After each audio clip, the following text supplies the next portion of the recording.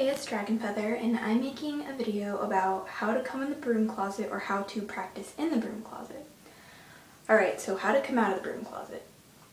You just found paganism, Wicca, witchcraft, whatever, and you want to practice it. You found this new amazing thing and you want to invest yourself in it and you want to really embrace this new thing that you found out. But you're under 18. So what are you supposed to do, right?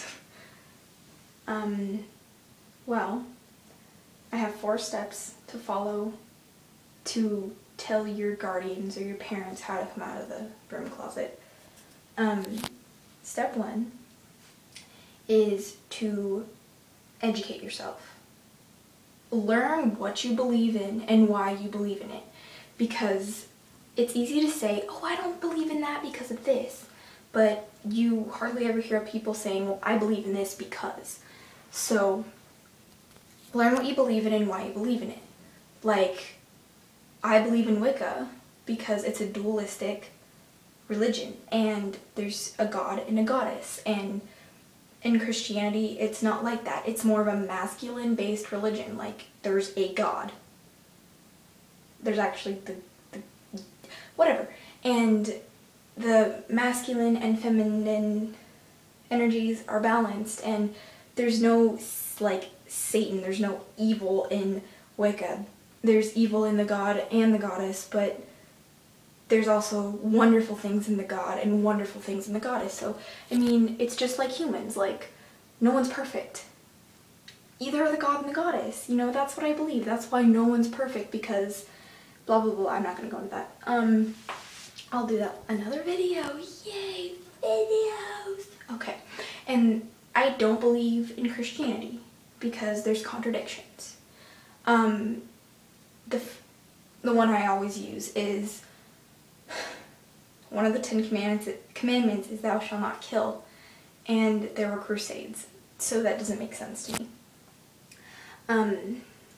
So yeah, step 1 is get yourself educated.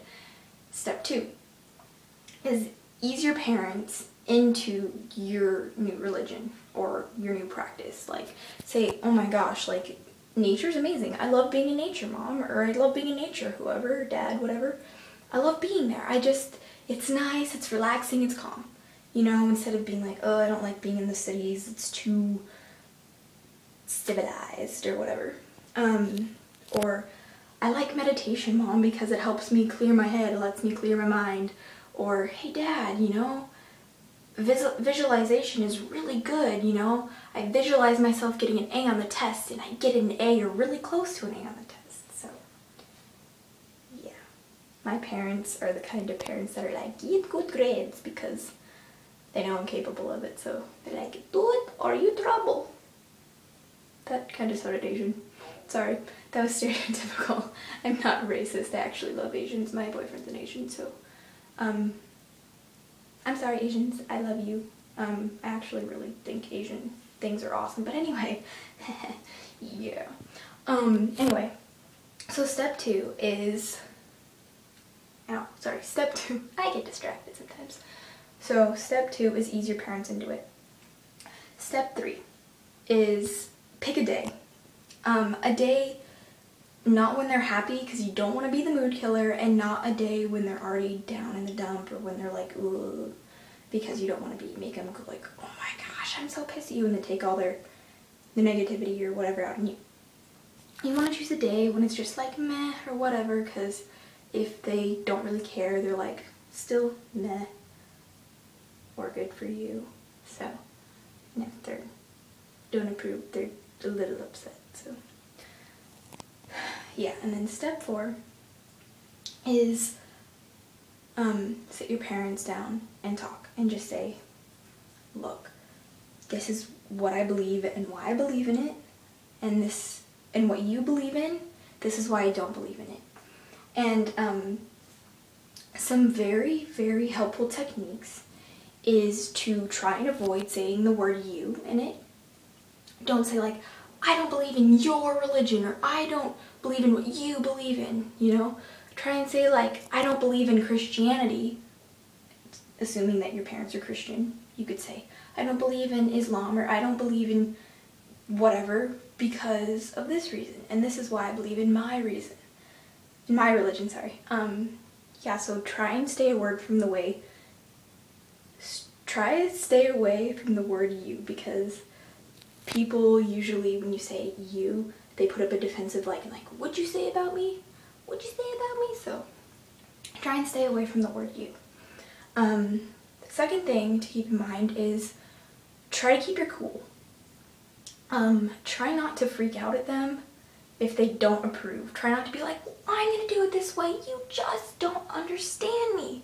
Because most likely they don't understand.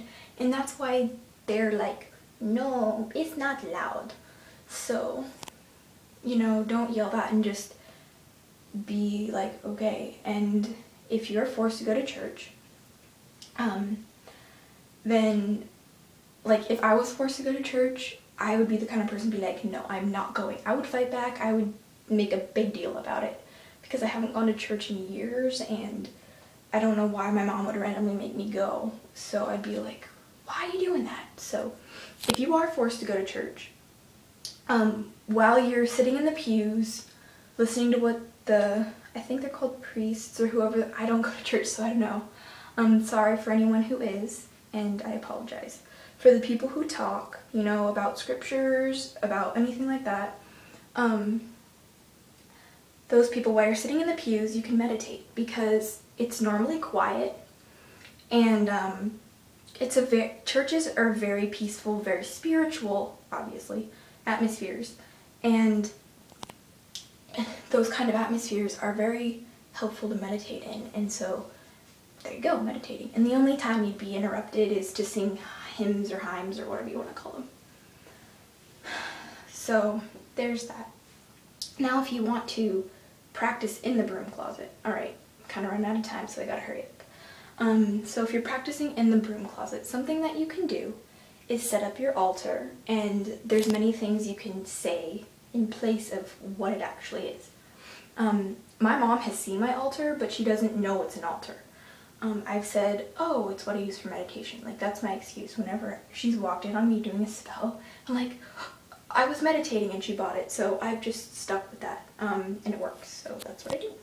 And another thing you could say is that, oh, this is my collection of, like, cool things, and, like, if you have an athame, because it is a knife, and most people don't approve of knives, keep it hidden, keep it away, but, like, if you have been into Harry Potter in the past, say, oh, this is my wand, and I was just kind of being a dweeb and made it.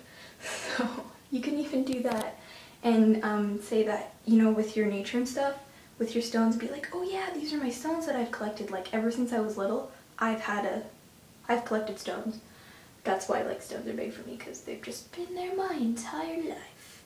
So, yeah. And with your god and goddess statues, like, I don't have actual god and goddess statues. I have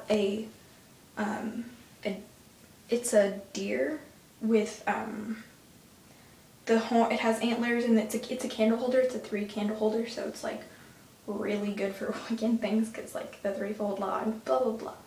And I actually drew the god symbol on it, but my mom doesn't know what that means. I'm very lucky my mom is ignorant, so that works. And what else? Practicing in the broom closet, like, if your friends don't approve of it, like, don't talk about it. And if they do approve of it, like, talk about it, because, you can't talk about it at home and all the cool things you've learned at home. So try and find someone to talk to about it. Like, I talk to my dad about everything that I learned, and he actually has a conversation with me. So I'm pretty much out of time. If this doesn't help completely, send me questions and I will make another video about it. But until next time, blessed be, and bye-bye.